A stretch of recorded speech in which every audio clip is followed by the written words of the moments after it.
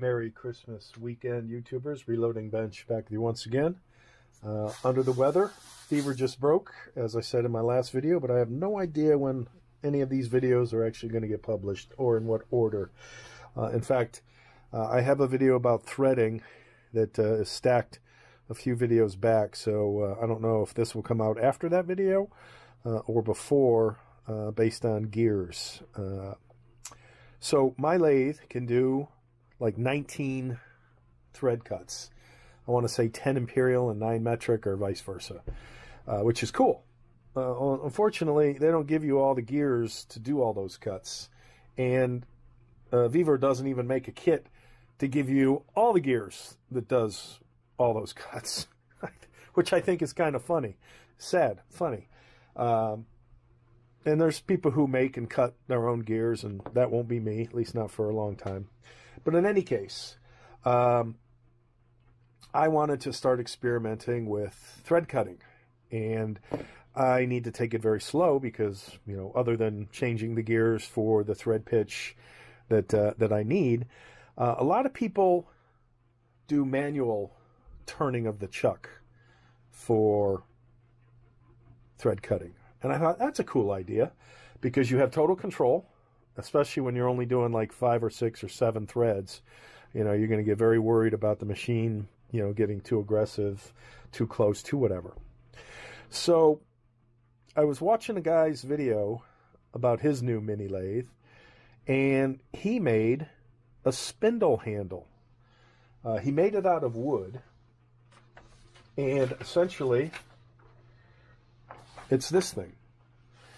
It's a split piece of metal with a crank that goes into the back of the spindle, and then you can crank the spindle by hand very easily to whatever speed you need, obviously within reason. You know, a couple rotations, very, very slow to cut your threads.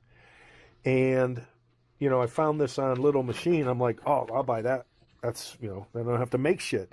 The only problem is this particular spindle, bore spindle size, I think is 0.80 millimeter or 0.80 inches, based on the compatibility list and looking up the bore spindle size of the machines it's compatible with. And I also sent them an email like, hey, you know, my spindle bore is 1.25 inches. I don't think this will fit, will it? And, you know, it being the weekend, I don't expect a response back till next week or later because the holiday and whatnot coming up. So many people, if you look, you know, do a search on spindle handle crank, there's a lot of people that have made their own version of this. And I thought, that's cool. I don't want something made out of wood. You know, wood, the pressure, you know, cranking, locking it down. I just don't want to make it out of wood. But I could very easily make it out of wood, or at least I have the skills and the tools to make it out of wood. Unfortunately, I don't have the skills and the tools completely to make this. I can turn this to whatever sizes these are. Threading internal bore, that's a challenge. And again, since the whole point of doing this crank is to be able to do manual threads, I'm at a catch-22 because I can't make the internal threads with my machine. That smallest, slowest rotation is 150 power-fed rotations per minute. So, you know, when I bought my lathe, one of the things I would look for next time is I want a lathe that goes to 0 and can do, you know, 2 rotations a minute. That's just not what I got. So, you know, buyer beware. And these are the things you learn with these cheap, you know, overseas lathes. So, but I'll work around that. And I would like to do this, but I can't. And the reason I can't do this, and this is a blow up of somebody else's, I can't machine that cut, that diagonal cut. So essentially, it's this bolt that's threaded all the way through, and as this heads in the chuck direction, it grips the spindle bore. At least that's what I'm assuming. So, you know, it slides in when it's tight, and then as you crank on, I think there's a nut in here, not this nut. This nut just holds the handle, which it also looks like he machined. Another challenge for me. You know, I've got a vertical slide that maybe I could machine that. So I would have no problem machining the rounds, but that cut, that diagonal, what does that look like? A 30, 45 degree cut, whatever degree cut that is. I don't have the skill, nor do I have the equipment to make that cut. And if I do, you know, it'd be some janky cut on, you know, like a table saw, excuse me, a radio saw or a grinder with a specific wheel. So it wouldn't be straight. It would be janky. I would not get a machine cut. So maybe this is another call to help. Like, hey, does anybody make these for sale? You know, I've seen a whole bunch of people who have made them, but I can't find anybody who sells them other than our friends at Little Machine Shop. So then I got to thinking, what if you bought this and then you picked up an 1.25 inch bar stock, whether that's brass or aluminum? I don't know which is harder. I'm going to look that up. And I'm pretty sure that the spindle bore is steel.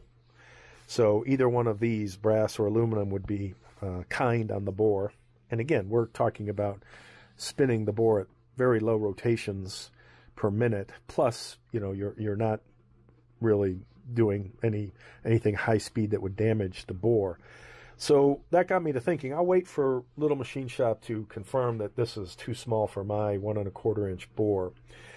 But what I was thinking was, since I can machine to a degree brass, I think I've demonstrated that, why not make, again, just like I made the insert for the Dillon/Mag-P, why not make an insert that a 1.25 insert, that a collar that sits here, and then put a set screw so it locks into here, so then it sits inside the 1.25 inch spindle bore, and then do the same thing. Make another collar insert with a grub screw that sits on this end, that again is sized to the bore, so that when this moves, I've effectively got something that will be 1.25 inch. And considering the cost of this, for me to buy all this steel and shit and do this, it's going to be a lot more than $39 plus shipping.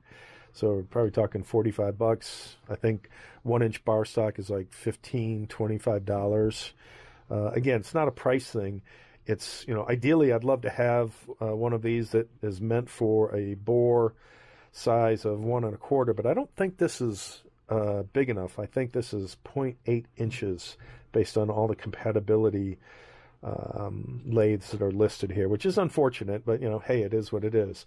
But I like the idea. It's clean and simple. And again, if I take the insert collet approach, maybe I can do that, because you know, I've demonstrated I'm able to do that with the Dillon and the Mag-P insert. So, you know, trimming this down, you know, again, if it's 1.25 inches already, I don't think there'll be any trimming necessary unless I, you know, slightly smaller here. I don't know.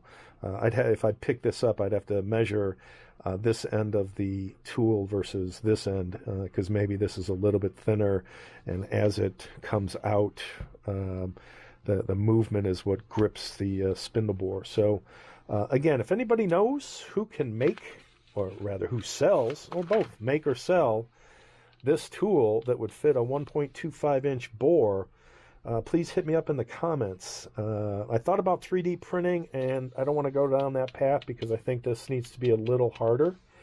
And I've seen some 3D printed versions of this, but I think I'm going to go with a combination of some type of steel and or brass/aluminum if I decide to try and machine that myself. So that's the path I'm heading down. But again, if anybody knows anybody who is willing to make and sell a crank,